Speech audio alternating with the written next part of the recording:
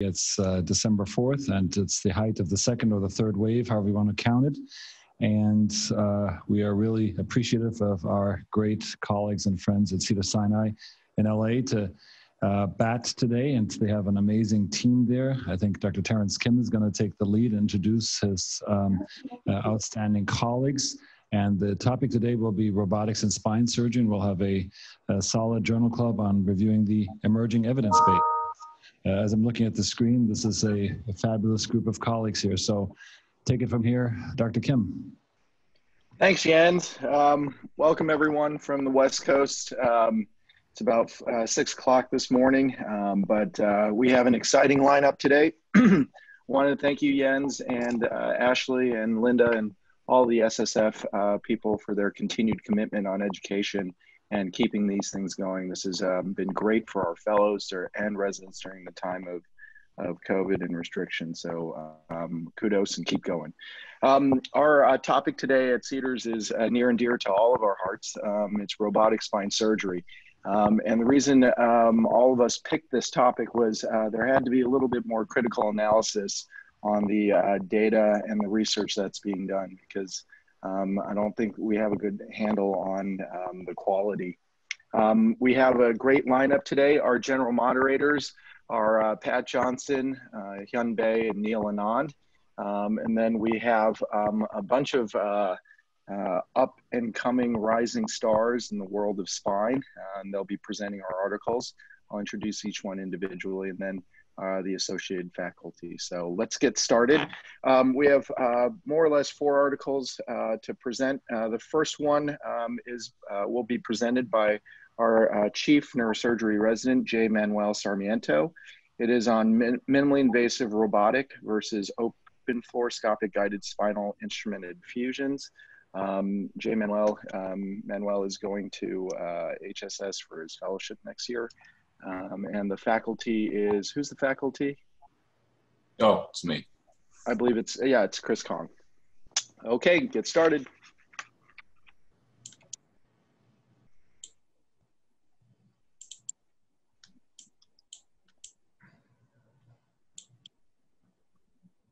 Right.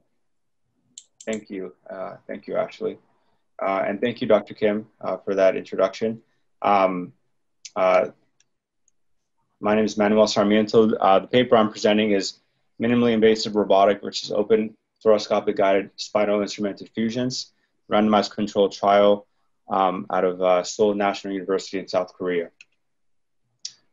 So open transpedicular screw fixation has historically required extensive tissue dissection, and that's been mitigated by MIS techniques and screw placement. However, there is a learning curve associated with MIS techniques, as well as extensive fluoroscopy historically. So enter robotic spinal surgery, where we have another avenue of having a tissue-sparing approach with MIS approaches, but also the potential for minimization of fluoroscopy. And so you have here on the left side, you have the fluoroscopic guided open pedicle screw fixation. And this is a technique most familiar to spine surgeons. However, it is associated with increased tissue trauma, increased postoperative pain, and prolonged convalescence. On the right side, we have robotic guided MIS screw placement. And this is the Mazor Renaissance robot, which was used in this study I'm presenting. Here we have a muscle-sparing MIS approach to reduce the length of stay and postoperative pain. However, robotics is associated itself with another steep learning curve. And MIS has historically been associated with limited fields of views, and other techniques have been associated with increased radiation exposure and hazard. I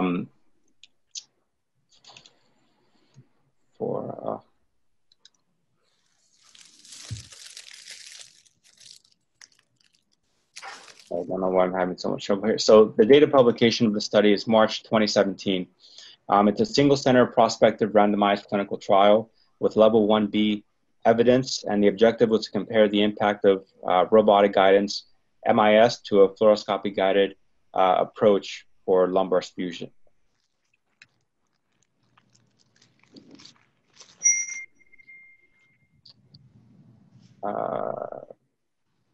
Sorry, Ashley, it keeps circling 2 whenever I go up and down.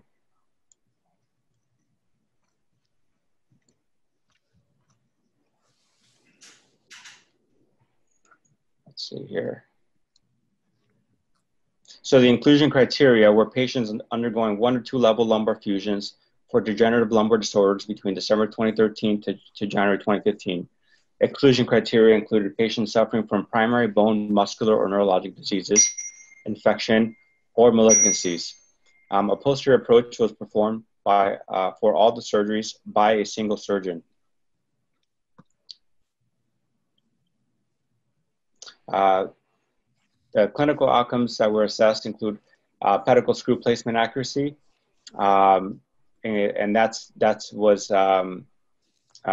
a modified Gertzman-Robbins classification was ascribed to each pedicle screw that was placed, and that was given a grade 1 is screwed completely within the pedicle, all the way down to grade E, where the pedicle cortical breach is greater than or equal to 6 millimeters. Clinical outcomes that were assessed also include the visual analog scale for back and leg pain, as well as the ODI for pre and postoperative disabilities. Radiation exposure was measured by C-arm output and MSVs, and second to fluoroscopy by thermoluminescent dosimeters. Go to the next slide, please. Thank you. The results, table 1 show the patient characteristics between the robotic group and the open fluoroscopic group. We have 60 total patients, 30 patients were randomly assigned to either treatment cohort, and the mean follow-up was 16.3 months. There was no significant demographic differences noted between each group, with the exception of 1, and that was the preoperative ODI. Preoperative ODI was significantly lower in the robotic group compared to the open fluoroscopic group at 24.5 compared to 28.9.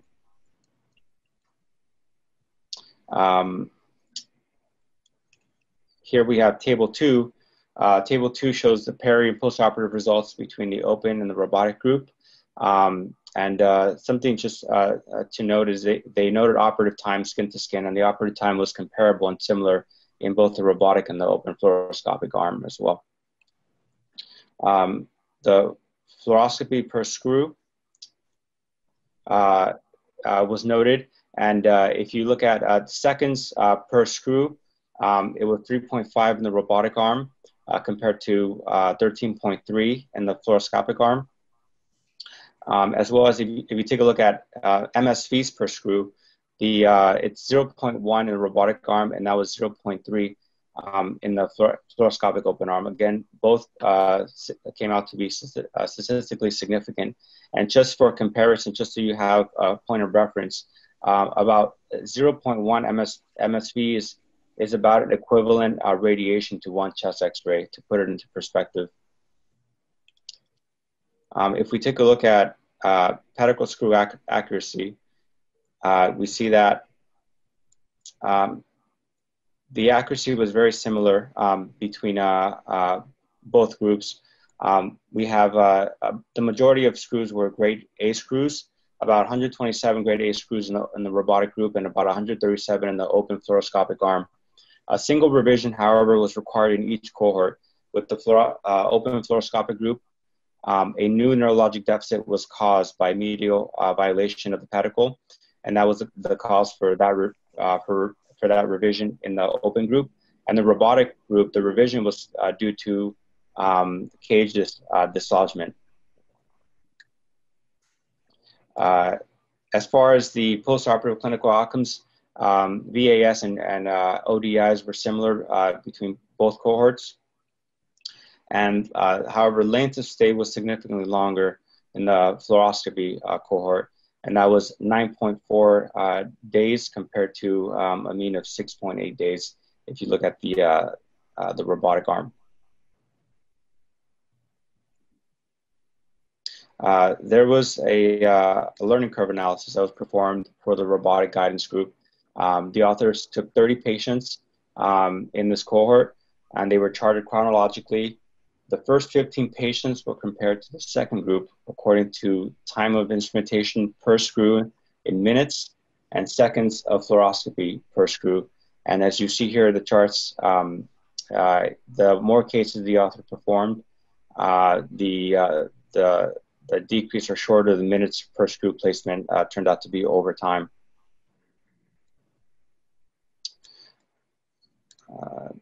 So limitations.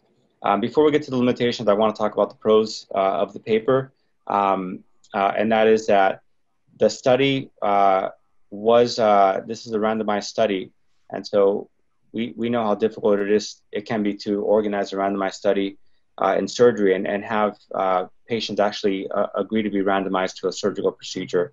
So I think that's worth highlighting. Number two is they included interesting secondary outcome variables. In terms of, they added reoperations, they added operative time, they added a learning curve analysis. But in terms of some limitations here, oh gosh, it's not working.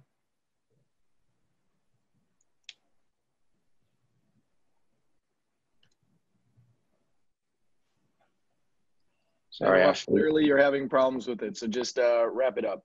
Yeah, this is, how many patients receive CT radiation just for robotic guidance planning? That wasn't mentioned in the paper. And should this be factored into radiation exposure for patients? Should one or more extra study comparison arms have been added? I can't help but think that it would be interesting just to have a navigation-based MIS arm to compare to the robotic guidance arm. Number three, a study with larger sample size in each study arm would improve the power and help delineate true differences between robotic guidance and open surgery. But that being said, the take-home points are that robotic guidance is an enabling technology for MIS and may help overcome two barriers for adoption of MIS technologies, and that is high occupational hazards of intraoperative ionizing radiation and pedicle screw placement and accuracy issues. Number two is a potential reduction in hospital length of stay for 1 or 2 level lumbar spinal fusions. And number three is the adoption of robotic guidance MIS appears to be a safe alternative to open fluoroscopic placement of transpedunculaire screw fixation. So thank you for your attention. Okay. Thanks, Manuel. I like to say in the name of keeping things brief, we should keep things moving along, but I think we should at least review a little bit about that paper. It was well designed, it seems, and it seems to answer a question rather efficiently. But I think you brought up something important with the omission or the missing study group of the navigated screws or navigated MIS screws. Is there anything you think that says about even the paper itself to not have a comparison group that is that consists of patients getting screws with just CT, ORM, stealth? Yeah, because it seems like, I think when most people read this paper, they would consider that as a reasonable group for comparison in a study like this. Yeah. So, yeah. Thanks for the question. I think that it's a good foundational paper to compare an open robotic approach to a robotic MIS approach to an open fluoroscopic group. Because I think it heightens and strengthens the look of the robot and the effectiveness of the robot. However, it's important not to conflate robotic guided success with the advantages of an MIS approach, right? And so if you really want to delineate real advantages of robotic guidance MIS, why don't we test it against percutaneous screws and other MIS approaches or navigated MIS. And I think that would be another way to highlight its advantages against just a purely traditional open fluoroscopic screw placement. Thanks. I just wanted to bring up I just wanted to bring up, it was pretty interesting in this paper, and I think this is just a practice difference in Korea. There were probably 10 transfusions in the robotic group, 14 transfusions in the fluoroscopic group. So robotic MIS group received 10 transfusions. And the average hospital stay for both groups is around 7 to 8 days. So it tells us a little bit about, the practice difference between Korea and the US, because I don't think any of us, this is probably more of an outpatient procedure, a one-day hospital stay. And I'm not sure a 1 to 2 level fusion that transfusions are very, very rare.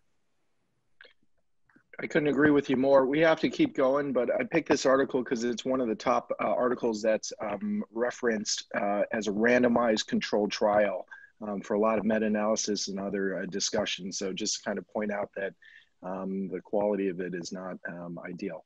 Okay, our next paper will be presented by Chris Johnson. He's our PGY almost to be chief resident for orthopedics. He is going on fellowship interviewing, so all of the faculty and fellowship directors out there that are looking, here's a little exposure. He'll be presenting the initial intraoperative experience with robotic assisted pedicle screw placement with stealth navigation and pediatric spine deformity, and evaluation of the first 40 cases. This will be moderated also by Lindsay Ross, our neurosurgery faculty. Thanks, Dr. Kim. Good morning, everyone. I'm Chris Johnson, PGY 4 at orthopedic surgery resident at Cedars Sinai. So I'll be presenting the article, Initial Intraoperative Experience with Robotic Assisted Pedicle Screw Placement with Stealth Navigation in Pediatric Spine Deformity, and evaluation of the first 40 cases. The article was published in the Journal of Robotic Surgery in October 2020 by Dr. Derek Gonzalez and the senior author, Dr. Daniel Hedquist, out of Boston Children's Hospital. The study was a case series, retrospective cohort review, making it level 4 evidence. The purpose of the study was to present the first 40 pediatric deformity correction cases using the robotic assisted navigation platform. So as you know, safe and efficient pedicle screw placement is critical in spine surgery, especially in deformity correction cases. Robotic assisted screw placement is intended to improve the surgical technique, and in multiple studies has been shown to improve the accuracy as compared to fluoroscopic freehand placement. Prior to publication of this article, there were no published reports of robotic assisted navigation in pediatric deformity. This study was a single site, single surgeon case series. The Mazer X Stealth Edition robotic platform was used for all pedicle screw placement. This was used in conjunction with either preoperative or intraoperative CT. Bone mounts were placed at either the posterior superior iliac spine with a Shantz pin or at a spinous process with a clamp. Screws were placed with a cannulated drill guide, followed by navigated drilling, then navigated tapping, and finally navigated power placement of the screws. All screws were then checked with intraoperative fluoroscopy and postoperative radiographs. So here are some of the results. Table 1 on the left is a summary of patient demographics. 40 patients were included in all, with an average age of 14.5 years, 33 females and 7 males. There were 26 AIS patients, 5 neuromuscular, 4 spondylolisthesis, 2 congenital scoliosis, 1 congenital kyphosis, 1 tumor, and 1 non-union case. Table 2 on the right is a summary of surgical data. 12 patients had preoperative CT scans. 29 had intraoperative CT with O-arm. 1 patient with a preoperative CT had to be converted to using the O-arm due to registration difficulty. In all, 314 total pedicle screws were placed, 310 of which were confirmed to be accurate with intraoperative fluoroscopy and postoperative radiographs, leading to a calculated accuracy of 98.7%. There was an average of 8.5 screws placed per patient, and the mean robot time, which was measured as the time from mounting the robotic arm to final screw placement, was 55 minutes. 4 technical difficulties with screw placement were encountered. 3 screws were malpositioned laterally and had to be replaced manually. 1 screw had to be abandoned due to a sclerotic pedicle. There were also 4 cases of system problems, 1 difficulty with registration, 1 failed fluoroscopic registration that had to be transitioned to an O-arm intraoperative CT, one topographical scanning difficulty, and one navigation array difficulty. All of these issues were resolved with intraoperative troubleshooting, and no patients experienced any new postoperative neurologic deficits or radicular symptoms. There were some limitations to this study. It's a pretty straightforward study as it is a case series. It's a report of their first 40 cases. The major limitation, I think, is that routine postoperative CT scanning was not used, which makes judging the true accuracy of pedicle screw placement difficult. And again, as I mentioned, it's a case series with no comparison cohorts, so the level of evidence is limited. The major take-home point of this study is that it's a single-center, single-surgeon study that shows that the Maser X Stealth system demonstrates successful and safe pedicle screw placement in pediatric deformity cases. And that's my final slide. It's fairly straightforward study, so if we want to have some questions or discussion. Yeah, thank you so much, Chris. Great job on your presentation. I think you hit the nail on the head here. When you're talking about this pediatric population, they were really unable to get those postoperative CTs to truly see the accuracy of the pedicle screw placement. And they even talked in the article about previous systematic reviews where they saw that for scoliosis, the accuracy of pedicle screw placement with fluoroscopy was 4%, and then that jumped to 15% when they used the CT to evaluate the pedicle screw placement. So I think the question here really is kind of what are the implications for a pediatric population for using this technology with extending operative time and increased radiation exposure, and is it really ready for prime time in pediatrics? And I think one other big issue in this article that they brought up was, you know, the robot is really good for using the robotic arm for trajectory, for the preoperative planning, and then for the real-time navigation. But using intraoperative CT, most of the patients that they use, 29 out of 40, use the scan and plan. And about 9 or so use the preoperative CT, use that pre-op planning portion of the robot, which we think of as so important for their cases. So most of these pediatric patients were getting the intraoperative CT.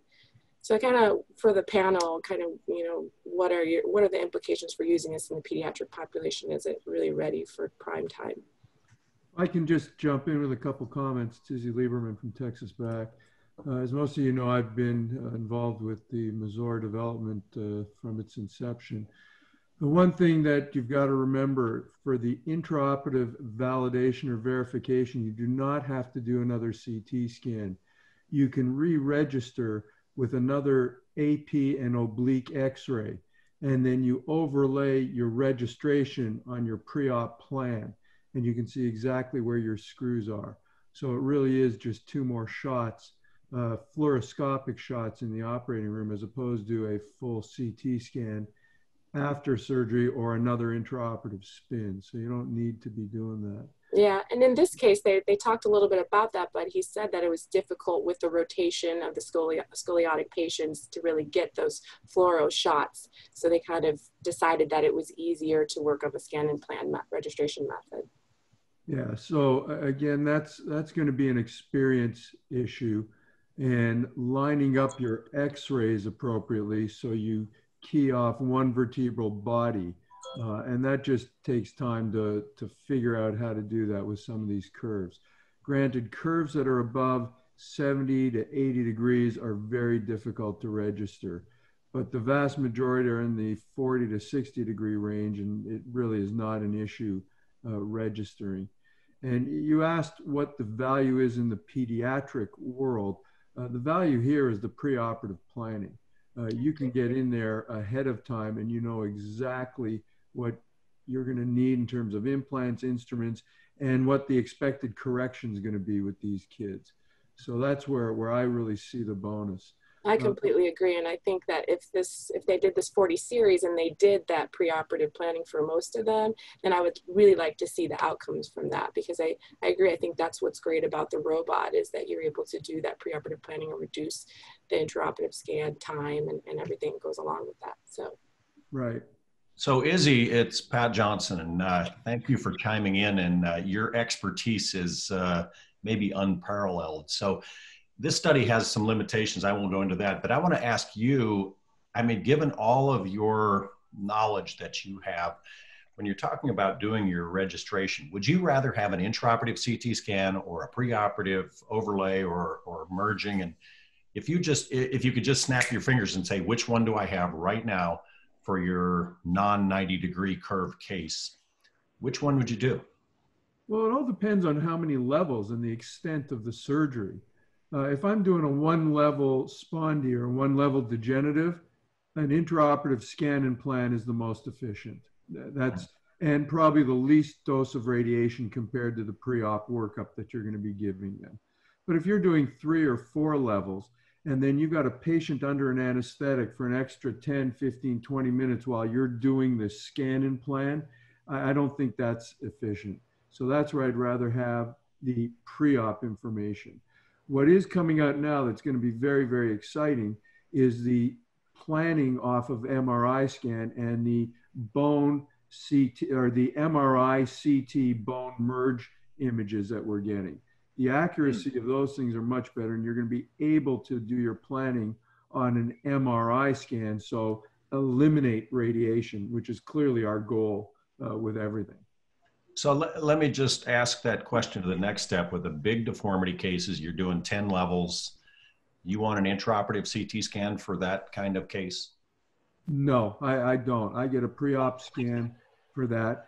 When you're doing that many levels, what I've seen and experienced firsthand is you need multiple spins. You can't do it all in one spin. And I think you're radiating your patients far more with those multiple spins, plus the OR time. I know there's a lot of people out there saying, oh, the spin only takes 2 to 3 minutes. But that's not been my experience. By the time it comes into the room, by the time you set up, you get one scan, you do it. It's a 10, 15, sometimes 20-minute experience. And that's with a good X-ray tech. Izzy, it's Neil. Honestly, thank you for that, but I couldn't agree more with you. We've done it on pre-ops now. We've done about 10 cases now. I must say I'm extremely surprised. It works really well on the pre-op scan. It works even after we've done our laterals. As you know, we stage it. We'll do all our laterals. And still the pre-op scan prior to the lateral with segmentation works extremely well for the screws. That to me was the biggest surprise, that we could go body to body segmented. That we've done about 4 now. So yeah, kudos to you, Izzy. I think we've come a long way from where we started and been very impressed with this. Thank you. And I agree with you. This intraop scanning, there really is no necessity and we need to stop this. It's not good for our patients. Thanks. You know, I'll push back on the fluoro matching only because I'm working through that process as well. 2 cases in particular, highly rotated apex thoracic curve, couldn't get it to match. That was very frustrating. That took about 30 minutes to so on, and then the other couple minutes to get the O-arm to come in.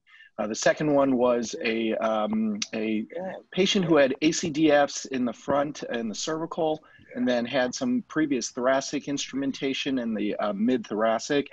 The hardware, the actual hardware itself, for some reason, messed up the software so that it could not match it at that proximal thoracic region. So it's not just apex. It's not perfect. It's a little finicky, but for lumbar, maybe absolutely.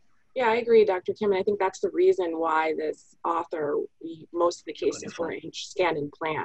And I think, Izzy mentioning the MRI emergency CT is really going to be, I think, the next iteration, as long as that's user-friendly. Like the newcomer comes in, they said this guy had no robotic history before, but it should be easy enough to do and merge and accurate to do deformity and be able to do the preoperative planning. What do you say, Neil, I think your microphone is on. We can hear you. Okay. For me, on the pediatric scoliosis side, the biggest difference is the plasticity and the flexibility of the spine or absence thereof, and differentiating concave versus convex side pedicles, and then looking at the pedicle dysplasia. For me, this is, again, the great problem.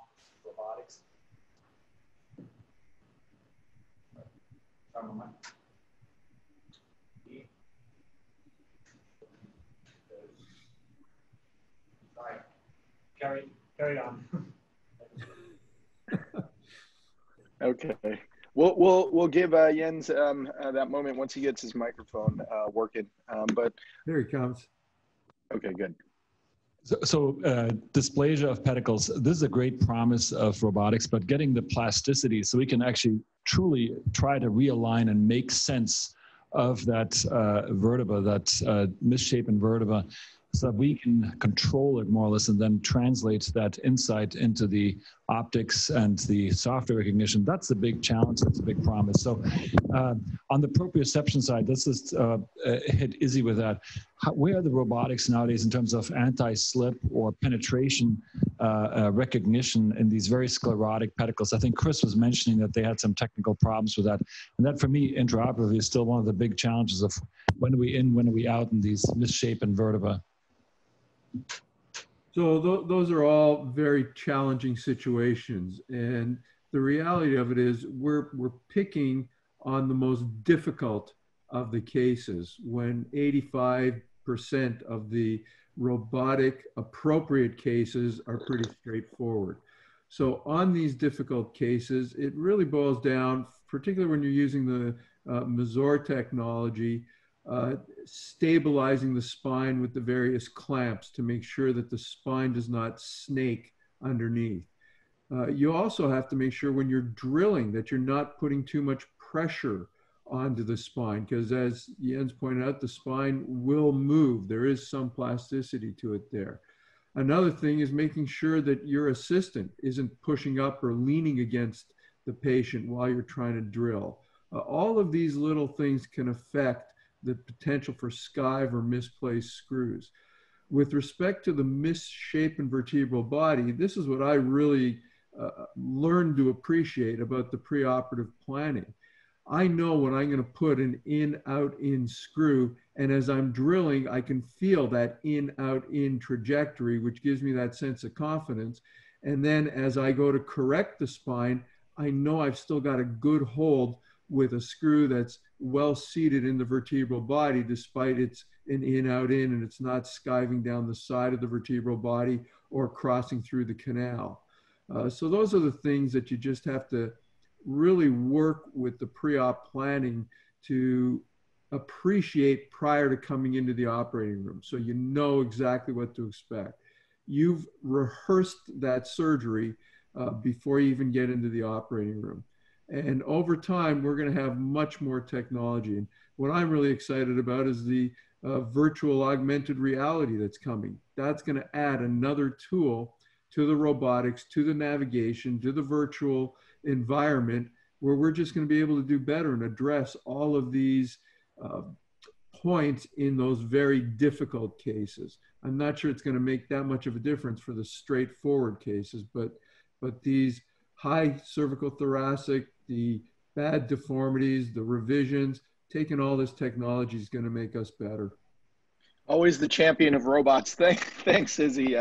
It's just inspiring always to hear you talk about the next steps. We have to keep going. Our next paper, we usually don't do meta-analyses for journal clubs, but there's so many out there. I tried to pick the newest one. And no matter what it is, I want the whole group to just talk about, do they believe what these meta-analyses are telling us, or do they not believe? They talk about complications, this, and that. I want the group to say, are these meta-analyses right on with everyone's experience or not? Go ahead, George. Good morning. George Hanna here, neurosurgical spine fellow this year, presenting with Dr. Barron here at Cedars Sinai Medical Center. I'm going to be talking today about a paper, this meta-analysis that just came out. And as we know, a meta-analysis is just as good as the papers that it's reviewing. So there are some big potential limitations that we'll discuss. But it's the safety and accuracy of robot-assisted placement of pedicle screws compared to conventional freehand technique, published out of the Department of Neurosurgery at MGH. Here's the paper, Fatima et al. 2020, published in the Spine Journal. So what was the study aim? To evaluate the efficacy and safety profile of robotic-assisted pedicle screw placement compared to conventional freehand technique. When they talked about the freehand technique, it was with or without fluoroscopic assistance. And although there do exist multiple studies and one previous meta-analysis, there have been conflicting previous results. So what they did is they evaluated pooled data using dual evaluation methods, both radiographic and clinical outcomes. Then they performed a meta-analysis of all randomized and non-randomized controlled trials that met their inclusion criteria. The primary outcome measurement for efficacy was pedicle screw accuracy. The secondary outcome measures were safety, which included complication rates, proximal facet joint violation, intraoperative radiation time, radiation dosage, and the length of surgery. So in terms of pedicle screw accuracy, they used the Gerstmann-Robbins classification system, which is demonstrated here. They specifically, most of these papers talked about grade A screws, which were intrapedicular screws without breach of the cortical layer of the pedicle, or grade B screws, screws that breached the cortical layer of the pedicle but did not exceed it laterally by more than 2 millimeters. So just here's some radiographic examples of that. And then they went further to say that perfect screws were ones that were grade A pedicle screws with 0 millimeter deviation, and clinically acceptable pedicle screws, which included grades A and B, were less than or equal to 3 millimeters outside the pedicle. So what they did is they pulled 410 articles from multiple databases, and they narrowed them down to a total of 19 articles, 7 randomized controlled trials, and 12 non-randomized controlled trials, which included 1 cadaveric study, which we'll talk about in the limitations. The freehand technique was included whether or not fluoroscopy was performed, so there was a total of 1,525 pooled patients, approximately 50% in each group, the control group being the freehand technique. So first outcome measure.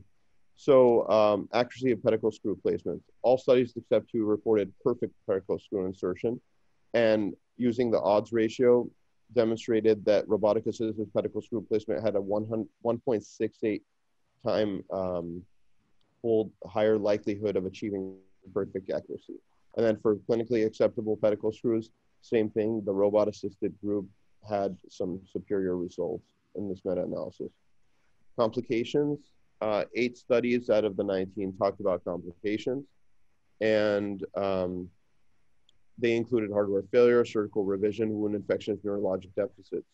Overall complications were 69% less likely in patients in the robot-assisted group. Proximal facet joint violation, which is associated with the increased and accelerated incidence of adjacent segment disease. 4 studies talked about this, and the robot-assisted group had a 92% fewer proximal facet joint violations. And perhaps this is attributable to the greater 3-dimensional visualization in the robotic assisted group with the planning. Radiation exposure, again, a major limitation we'll talk about. Based on their analyses, they came to the conclusion that the robot assisted pedicle screw placement group had significantly lower radiation time than the freehand group. And the robot assisted group received significantly less doses of intraoperative radiation than in terms of the patients as well.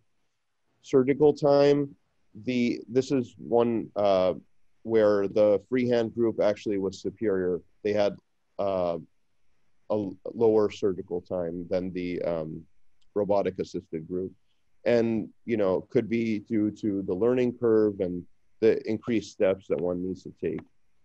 So there were major limitations of this study, so I think it's quite dangerous to make all your conclusions based on this meta-analysis, because as we know, meta-analysis are just as good as the constituent studies that they evaluate, and some of these studies had major limitations. So these studies included different robotic platforms, including Maser, Tianji, Rosa, and Tanavi. As we know, there's a new FDA-approved robotic system, the Excelsius GPS, produced by Globus, that's currently being used. There's also the SIS-1 system in Australia that wasn't reviewed in these studies. There's a mix of randomized and non-randomized controlled trials, including one cadaveric study. And I think that's just dangerous to try to compare a cadaveric study to actual clinical papers. And then because we know that there's going to be some major differences. And then the freehand technique was studied with and without use of fluoroscopy. And they failed to even include studies that looked at freehand technique using the O-arm navigation system.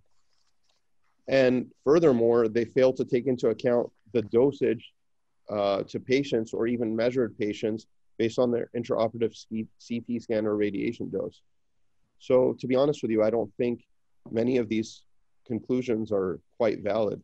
However, the conclusions that could be taken are that this meta-analysis demonstrates that there is high accuracy in pedicle screw placement with robotic technology. There is efficacy and safety that was demonstrated when compared to conventional freehand screws. And the potential confounders are the ones we talked about. And furthermore, included a paucity of data on the different surgical procedures, the level of spinal fusion performed, and the patient pathology for which it was performed. Thank you very much. George, guys, if I may say one thing about this article, and I've read it 3 times, I don't get the sense from this meta-analysis of how many of these, first of all, of these complications, which they're comparing both groups, are really real-world things. When they're comparing things like wound infections, it's difficult to believe all of this is related to a robot. Again, I don't get the sense of how many pedicle screws realistically are causing a problem. One of the interesting, there was a very famous paper in the neurosurgical world regarding acoustic neuromas and cell phone use. And cell phone use effectively doubled the rate. But if the rate of problem goes from 1 in 400,000 to 1 in 200,000, it's, again, is that really something that's going to stop our use of cell phones?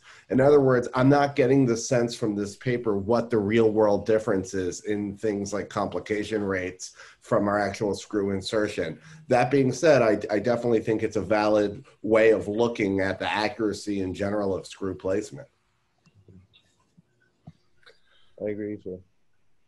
One of the points that I'd like to bring up, we've got multiple different robotic technologies. Each one of them has an advantage and a disadvantage, and we tend to lump them together. I'd like to see us be more granular and not necessarily critical, but evaluate the individual technologies. Some of the robotic arms are navigated arms. Some of them are guided arms. And there's a big difference in the way they work and how you use them. So those are things that we do have to take into account before we lump them into a meta-analysis. I couldn't agree with you more, Izzy, and I would tell you that a lot of our robotic technology, and ask the group if they agree or not, because I had this discussion with Hyun. I worry about accuracy numbers reported and clinical complications from screw placement. It seems like every robotic study, they get a post-op or intra-op CT scan to change the trajectory of the screw. Okay, that is not a reflection of robotic technology. That's a reflection that the CT scanner picked it up. When they compare that to freehand, which doesn't get the intraoperative CT scan or the post-operative CT scan necessarily to adjust things, you got to really be cautious about what true accuracy is and how great this robotic technology is. What do you think about that, Izzy? Again, we're mixing variables. And the points you make are legitimate points. We have to be much more specific in what exactly are we evaluating when we say pedicle screw accuracy.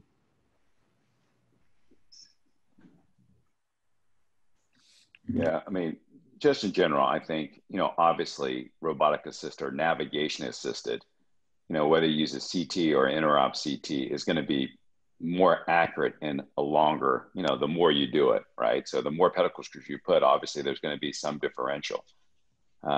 But the idea is that, there's also an institutional financial cost, time cost. It's always more expensive to go from 95 to 98% than it is to go from 85 to 95%. So it's, you know, how good do we need to be and how do we justify that cost is another issue. I mean, I think, you know, O-arm, we've gotten the O-arm, and I think O-arm has increased accuracy by a tremendous amount. Obviously, there's a patient cost at that, right? Because the patient gets irradiated, but that I think is justified, you know, it's definitely increased accuracy. The question is, can we justify the robot on top of that? I'm not sure. You know, I'm not sure if it's worth, and I'm not sure the difference between O-arm navigation and robotic navigation. I mean, I do get the idea of preoperative planning, which may end up with better surgery. But I think that's the challenge, right? O-arm is pretty damn good. Okay, let's move to our last paper. They're actually a complement of two. And the topic on this is robotic learning curves. They'll be presented by Andrew Trontis, our orthopedic spine fellow. And hopefully you can get through this quickly so we can kind of start doing a discussion on learning curves and just everyone's experience at the end. Thanks, Andrew. Absolutely. Thank you, Dr. Kim. So my two papers are very closely tied together. They're essentially from the same author group at the same institution. And one is sort of the 2019 and then the 2020 versions of these papers. So we can talk about the first and second separately and then discuss them together. So the first paper is called, Does the accuracy of pedicle screw placement differ between the attending surgeon and resident in a navigated robotic-assisted minimally invasive spine surgery? It's from the Journal of Robotic Surgery, submitted in 2019, published in 2020, from the Department of Neurosurgery at the University of Texas Health, San Antonio. It's a retrospective study of the first 101 navigated robotic-assisted spine surgery cases at a single site. So they used their attending surgeon and their PGY-6 neurosurgeon and just cataloged and then published their experiences in the first 101 cases. It's a level 4 study.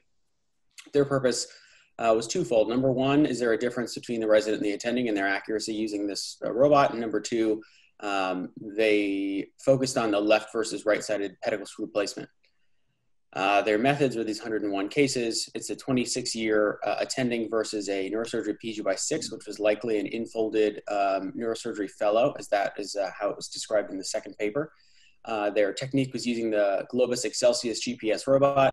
Nav data was either from intra-op spin or from pre-op CT. Imaging, every patient got a post-op CT for checking screws. Their outcome measures were the Gertspine and Robbins system used to judge screw accuracy. This is the one that we just heard George describe, with A and B being called accurate screw placement, with C, D, and E being considered inaccurate.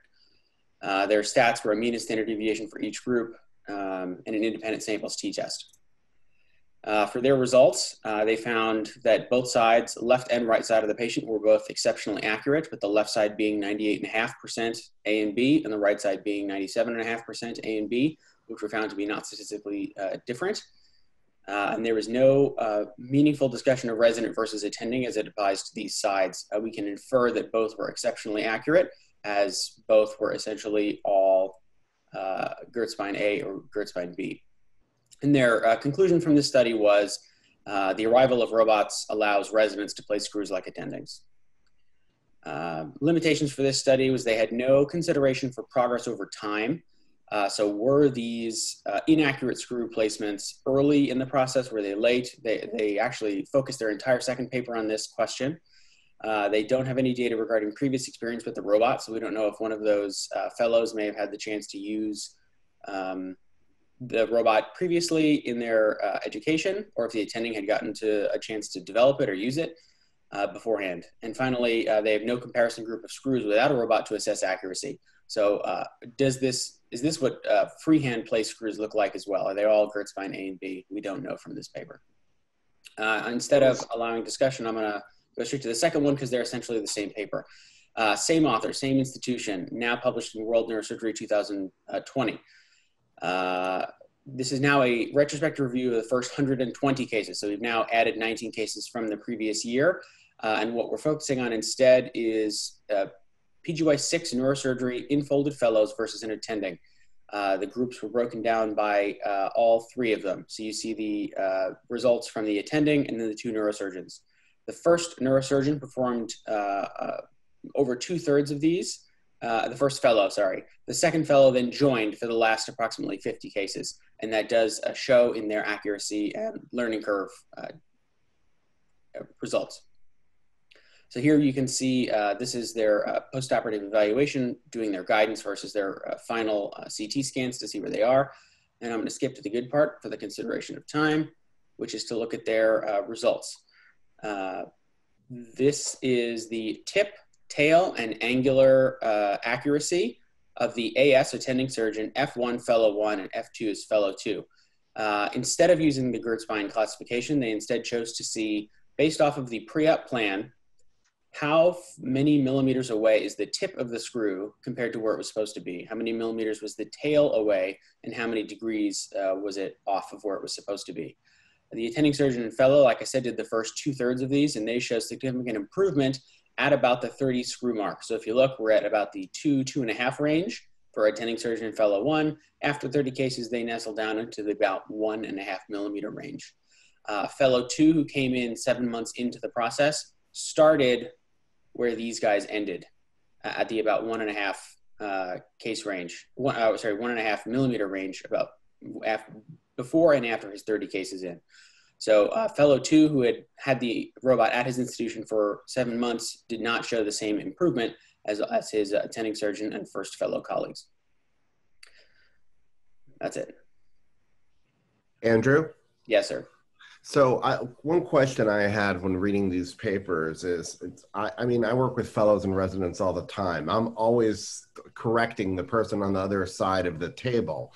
And as long as attending is in the room, this is like meaningless data, because I would love to know how good the fellow is with this, with me like sitting in the lounge. We can find out tomorrow if you'd like. My experience, we have not had a chance to do a robotic case together, but my experience has been that I generally get a much longer leash when the robot is in the room, because the robot is standing in as that second pair of hands for me. So I don't want to say that my attendings are in the lounge, but I get a lot less scrutinized supervision, I think, when the robot is in the room. Yes, just for the record, the attending is in the room. They're not in the lounge or in clinic or anywhere outside of with the patient at Cedars. So for the last 20 years, I've been saying that a robot is not going to make a bad surgeon good. What it does is it makes a good surgeon more precise and more efficient. You still have to learn how to be a good surgeon. And yeah, I agree with Eli that this paper is absolutely meaningless, because you are not letting your resident or fellow do something that's going to be dangerous, whether they're doing it freehand or with a robot. So I don't think that we should put any credibility into those numbers. Yeah, this is the end. So I completely agree with this, but this would have actually been a great opportunity for a cadaveric, larger scale study where our residents and trainees could have the freedom to do this. And just in self-declaration, I've put in a couple of pedicle screws in my life, and a certain company had a very cool virtual reality kind of a training game with which you can try to put in pedicle screws. And I'm a somewhat competitive person, and I compared myself to my fellows, and this younger generation has different skill sets than an old fart like me. I was impressed with how good they could translate this kind of a different digital information into a end product compared to somebody who improved, but I was never kind of able to get to that high stratosphere that I aspired to. So newer technologies do offer an opportunity for the next generation to excel. Completely agree. The premise of this article was an interesting one. The execution in real life patients is irrelevant. Eli hit it on the head. I'm not going to let a patient go out of the room with a subpar screw. It's out of question. Not even remotely okay. You know what? I think Todd wants to say something, but I'll say something first. I'm telling you that the robotic learning curve is better than navigation. Navigation, O-arm, that was a pain. That was a pain. It took 30, 40 cases, and if you didn't stay with it, it got worse. And then you had to keep doing more. And then once you hit about 100 plus cases, that's when you really were able to fly with it.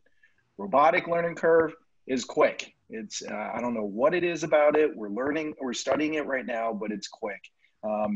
especially the newer generation. I know, Izzy, you published a paper with the older one that said 25 to 30 cases. Also, number two, the technology is transferable.